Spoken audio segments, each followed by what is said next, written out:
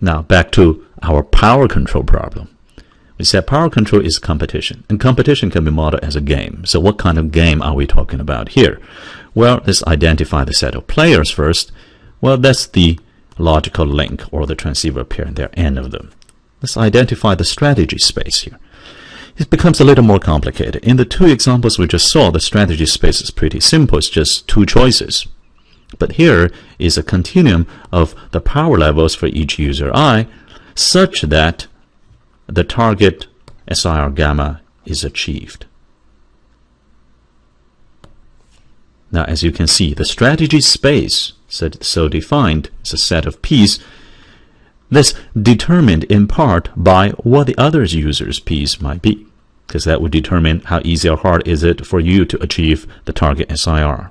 So it's through the coupling of strategy space instead of the coupling of payoff function that we see the interference phenomena reflected in the power control game here. Because the payoff function is very simple, you basically want to look at a cost function, that is pi. You want to make this small. So that is the definition of the game. And here are two simple but important facts. Fact number one, you can easily verify for yourself, is that the DPC algorithm, what is the algorithm again? It says that the transmit power for each transmitter I at time t plus 1 is the current transmit power times the ratio between the target SIR and the current SIR at time t. And this goes on for all the users. This actually is the best response strategy in response to all the other players' strategies. Whatever they might be, they are reflected through the SIR value. And by changing my power level this way, changing my strategy this way to the next time slot, I'm basically executing the best response strategy. The second thing you can check is a monotonicity of the strategy space. What do I mean by that?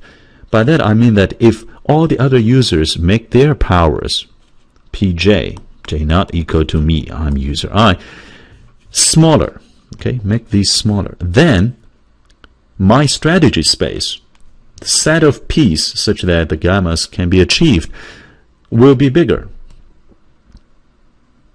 Now this is obvious once I state it, right? Because if you reduce your transmit power, I have less interference, so I have more choices of P, smaller values of P that can still give me my target gamma. And this is what I mean by monotonicity of the strategy space. It turns out that there's a special name for this kind of game, and subject to some technical condition that holds in this case, we say that best response strategies, iterations of best responses, will converge to an equilibrium, to a Nash equilibrium, provided the strategy spaces for all the users are monotonic in the sense that we just described.